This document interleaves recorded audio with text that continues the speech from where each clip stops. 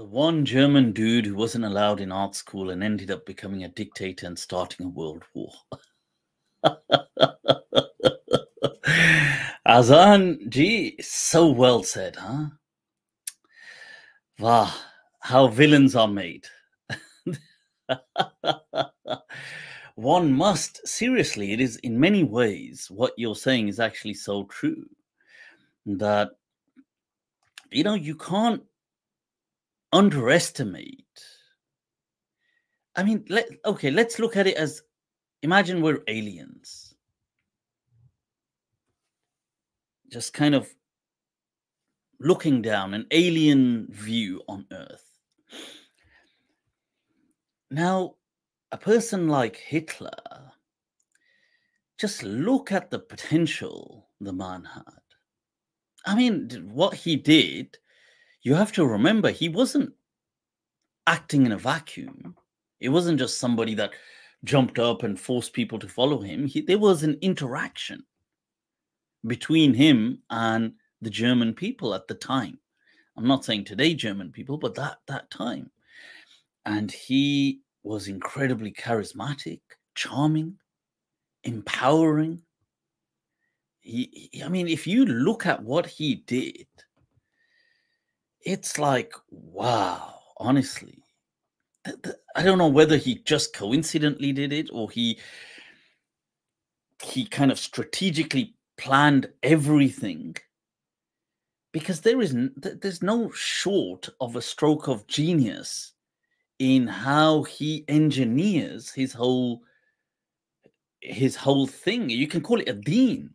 His deen. It's this religion kind of way of life that he orchestrates. Just think about it. From gestures, symbolic gestures, to something as simple as this, to a great vision, tying it into an archetype of some kind of lost grail, this holy grail almost of the master race, providing this story, because people need stories. See, they're in the low of the low. They're in a Great Depression, Germany was. So he provides them all of this vision far beyond their imagination of a master race, backs it with pseudoscience. So, blind them with science. And then brings the charisma, brings uniform.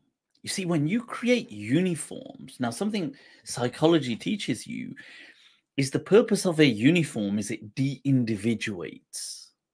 It removes the individual and consolidates the group.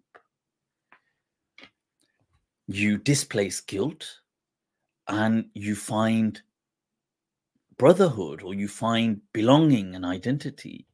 Then he gave it symbols. Swastika.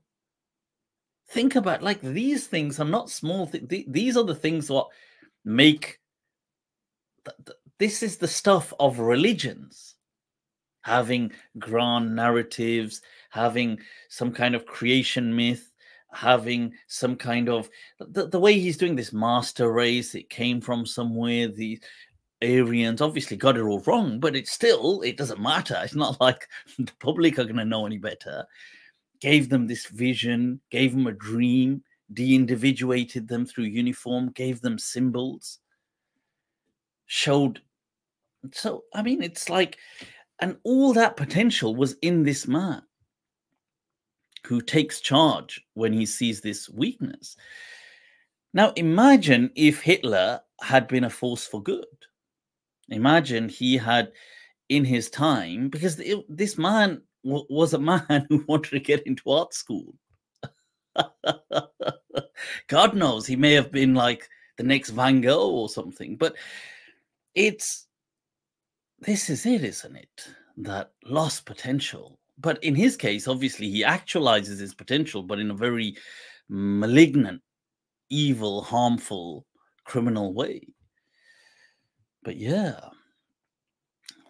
such is the story of life. Huh? Enantiodroma, people, how the potential and things within them carry the potential for their opposites.